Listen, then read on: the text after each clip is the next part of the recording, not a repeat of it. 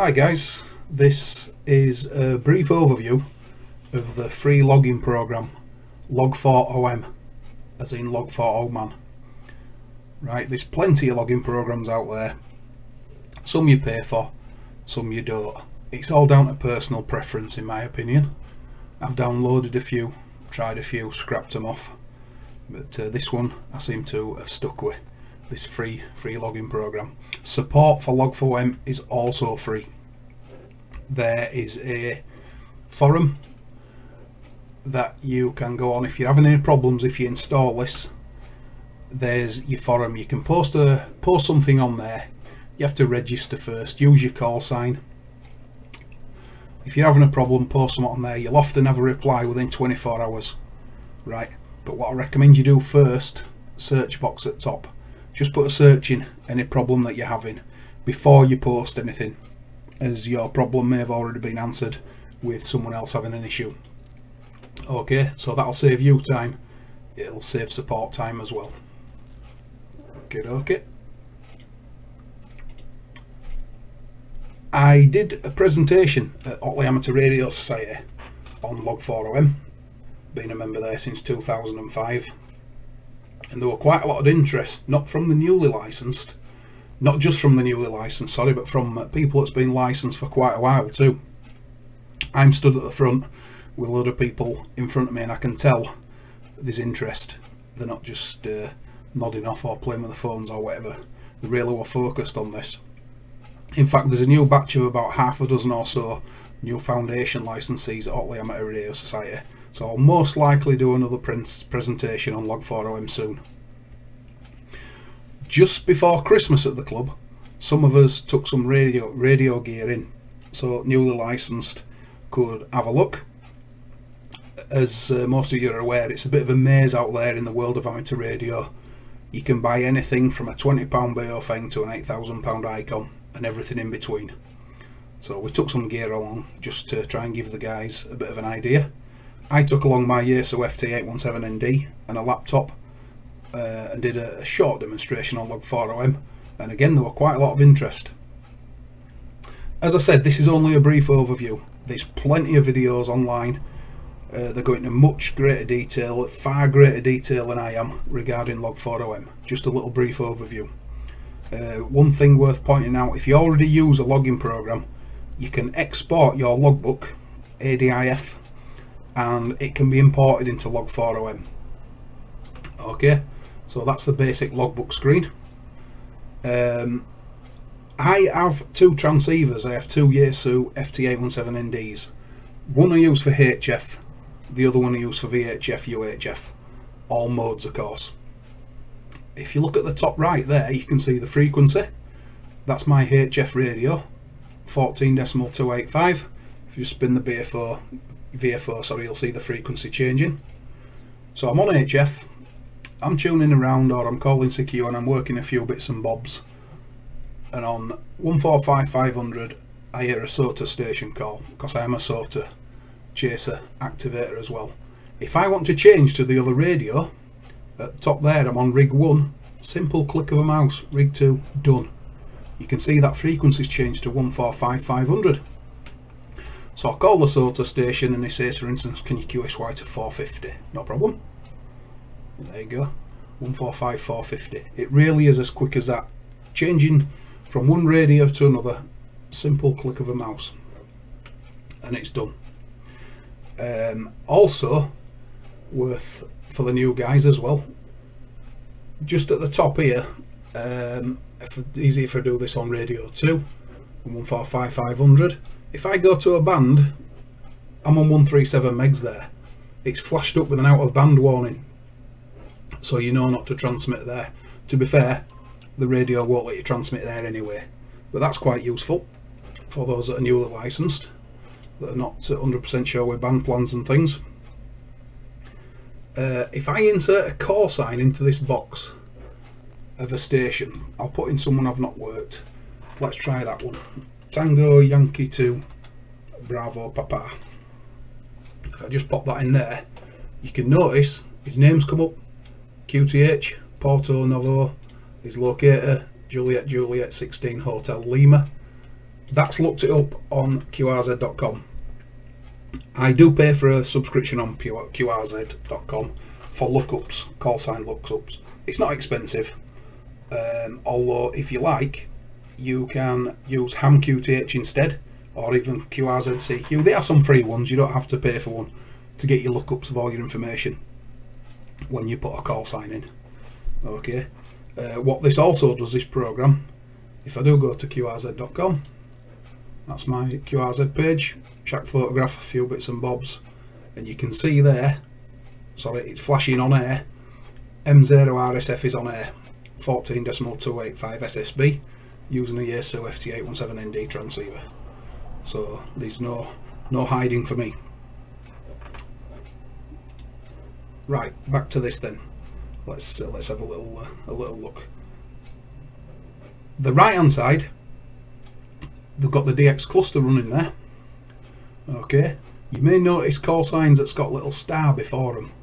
Now what they are, the ones using the star, they're people that use Logbook of the World.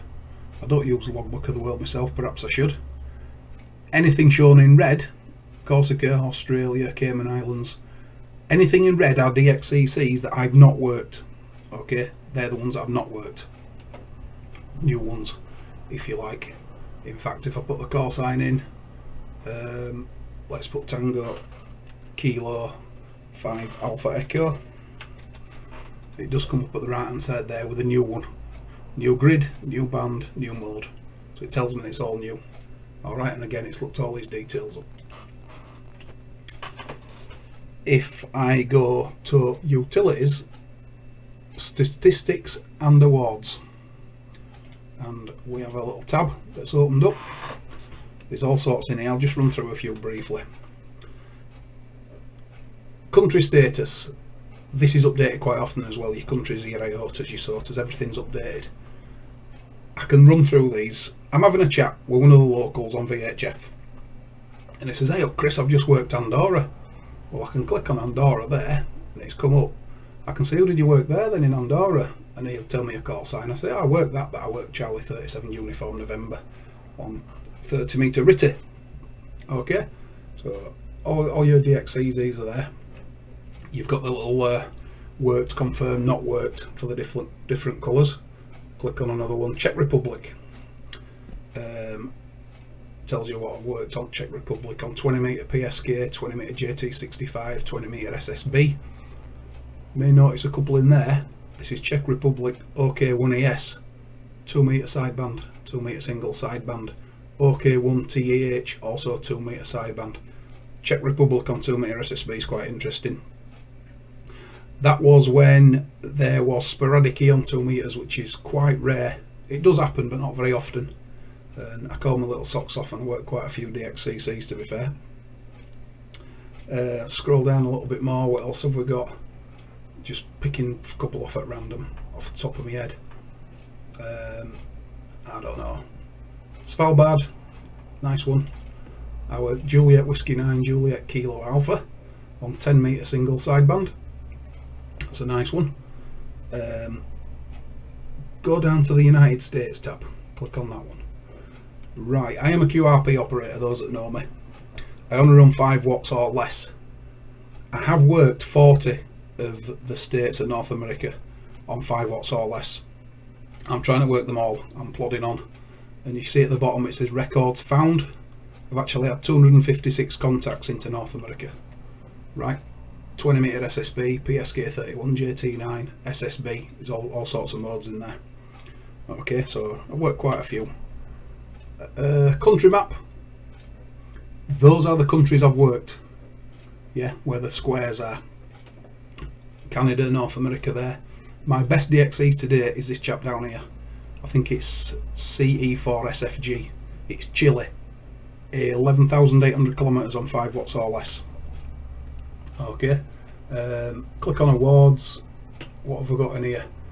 DXCCs I've worked 95, and you can see the ones I've worked here. There's a big list. You've got the bands across the top. For instance, Afghanistan, worked that on 10 metres. Albania, I've worked that on 15. So W for worked, C for confirmed, which for those that are not aware means I've got a QSL card for it. Okay, I might be having a little chat to one of the locals and says, Chris, 50 megs would open the other day, 6 meters. Have you done out on 6 meters? I can click up there and I can click DXCC 6 meters and say, oh yeah, I've done 25 DXCCs on 50 megs. It's a great band, and you can see what I've worked. Austria confirmed, Balearic Islands, yeah, a few more, Croatia, Czech Republic, Estonia, Germany. We can have a look on there.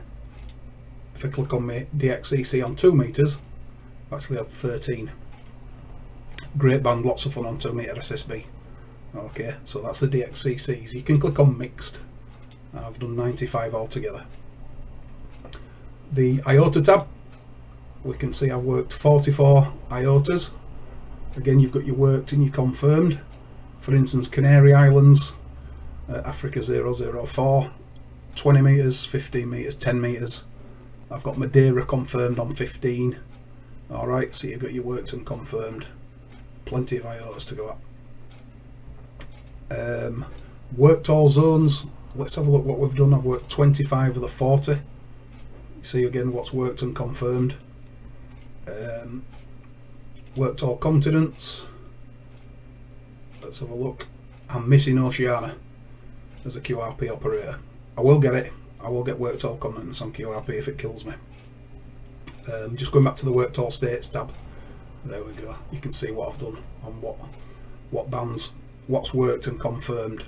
So what am I missing? Alaska, Arizona, District of Columbia, Delaware, Hawaii, Idaho. You can see the ones I'm missing. I've got quite a few. I will get them. This is interesting for me. You have a SOTA tab. Summit's on the air. I do chase SOTA, as you can see on a VHF UHF. On 2 meters I've worked a few on 70 cents as well. I don't chase on HF. Perhaps I should really. I get a few more different ones. What you can do is click on the link, the Summit reference, sorry, and see who you've worked. For instance, G/LD007 Fairfield in the Lake District. I worked G40IG/P on 2 meter SSB. Okay, you can see who you've worked. Lake District 001 Scarfell Pike. Quite interesting, I've worked that 3 times. The top one, M0BKQ/P, Alistair, 25th of December 2015. It was up there Christmas Day, 2 meter FM. Things people will do to get a white Christmas, I don't know. Let's have a look. Grid squares, and if I click on the map, we can see what I've done on the low power. I've not done too bad there. So yeah, good logging program, really good.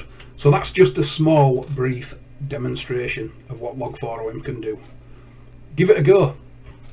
What I suggest you do is, if I go to the page, that's the Log4OM page, and you've got download there. Click on download. Log4OM's free. There you can get the actual version. You've got the manual, previous versions if you like. I really recommend that you download this, the quick start guide. That'll get you going. That'll get you cracking. Okay. What I'll do, I'll include a link at bottom of the video for this. Right. So that's Log4OM, the logging program. Give it a go. Thanks for watching. 7-3, all the best, Chris, M0RSF.